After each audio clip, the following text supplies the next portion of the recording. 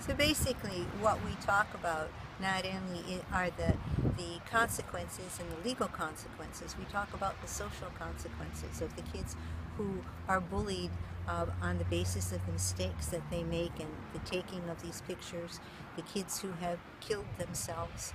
And we also talk to them about the dangers of the net and the dangers of telling everybody what their personal business. We talk to them about the predators that are on the net and that they don't know who their friends are.